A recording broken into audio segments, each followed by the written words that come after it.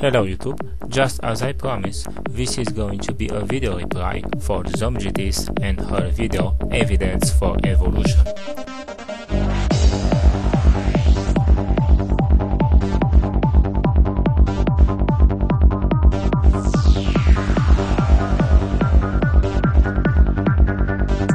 I'm going to keep my promise, and in this video or video series I'm not going to try to prove or disprove anything, God, evolution, so everybody just be cool.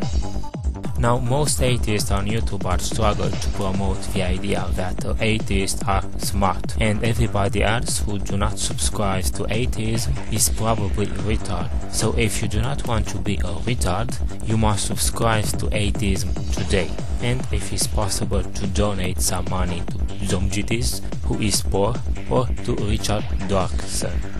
So in the next few minutes I'm going to try to disprove the smart atheist theory.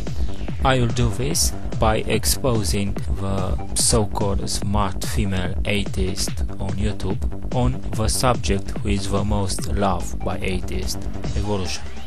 Now let's see how smart she really is. A while ago, in a conference on Blog TV, she presented what she thought was the most good evidence for evolution, the so-called fact that men and apes are vegetarians. As far as I know, our digestive system is pretty similar to, let's say, a chimp.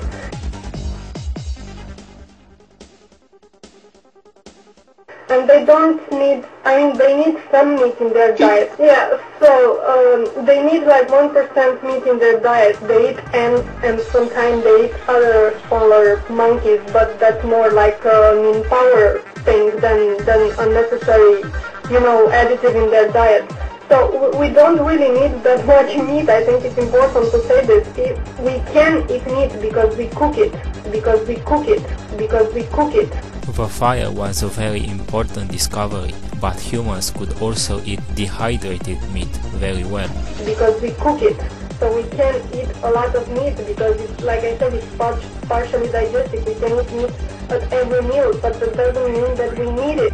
The argument used by PGS that humans are programmed to be vegetarians and that will demonstrate a connection between monkeys and us show a complete lack of knowledge about biology and about the Darwin theory. We can eat meat at every meal, but that doesn't mean that we need it. Now, according to Darwin theory, we monkeys evolved because we decided to eat meat.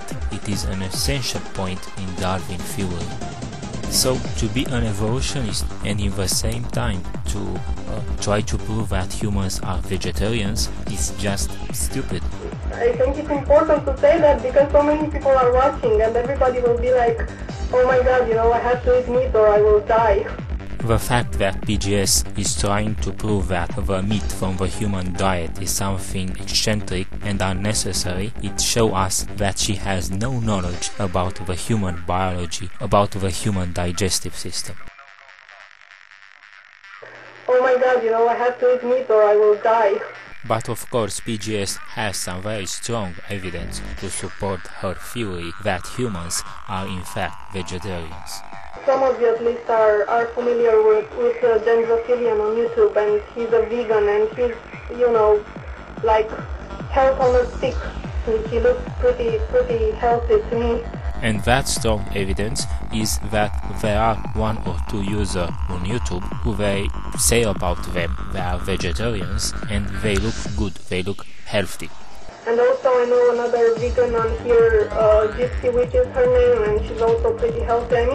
It depends. You have to be very careful with your food when you're a vegan. You have to, constantly eat a lot of peanuts and, dry fruits and all this kind of shit, but it can be done for some people. So after this girl, for 1 or 2 users on YouTube who they say about them they are vegetarians and they look good, they look healthy, we should change the classification of human species from omnivore to vegetarians. For 2 users on YouTube. There are vegans who live a healthy lifestyle. Today science has evolved a lot. Human relations and interactions too. And for today vegetarians They have products from different geographical places, a lot of vitamins, pills. So to actually believe that to be vegetarian it's a normal thing for a human, it's just stupid. It must be said that not everybody supports PGS human vegetarians theory. Another thing is that you said that the chimp digestive system wasn't necessarily that we are tuned into eating plants, and I completely disagree. Take a look at what happens. I mean, look at our appendix. I mean, it's a shriveled up vestige of an organ that was used to contain bacteria to digest cellulose. It shrunk because it was no longer being used. So the argument that we're designed to be eating solely plants and 1% animals, I think, is stupid. It's this what I think. Now let's return to the PGS video evidence for evolution. Well, such claim is ignorant on its own because every fossil is in fact a transitional form. Okay, so PGS say that all fossils are transitional forms. Here we speak of a hypothesis used by Richard Dawkins and other evolutionists, but PGS never understood what it's about. Every fossil is in fact a transitional form. This statement goes against the theory of evolution, because if all fossils are transitional forms, then we should find those transitions everywhere, but we don't. It is amazing that this girl actually thinks she's an evolutionist and she come up with things like that. Even more, if that is true, we should see evolution today, because everything that lives, an animal, a plant, a human, even Christina, would one day become a fossil. Every fossil is in fact a transitional form. Okay, let's see what the theory of evolution and modern evolutionists have to say about this. The missing link had to be what Charles Darwin called a transitional form. These lie at the very heart of his theory of evolution, because they show how one animal can mutate into another. Transitions occur in evolution when there is a dramatic environmental change.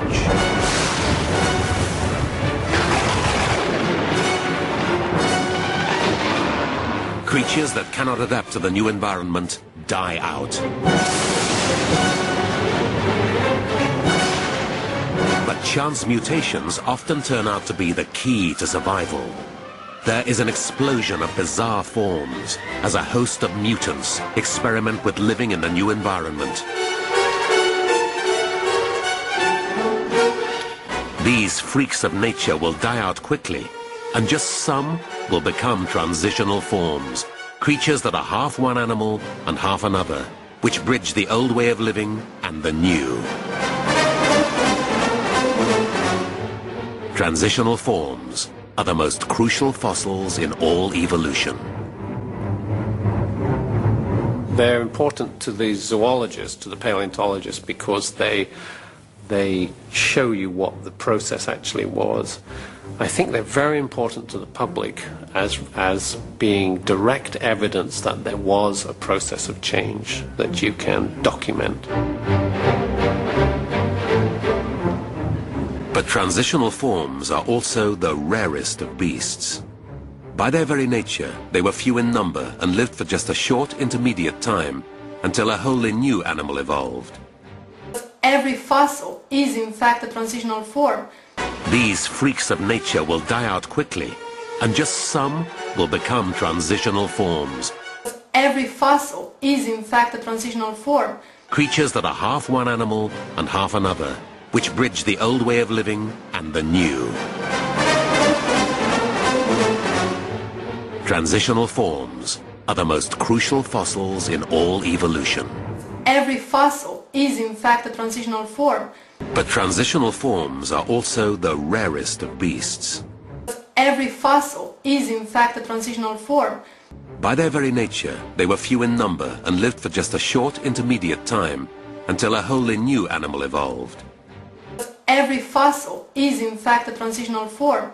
Evolutionists have chosen for decades the saving route that the transition occurs very rarely, and not every fossil is a transitional fossil.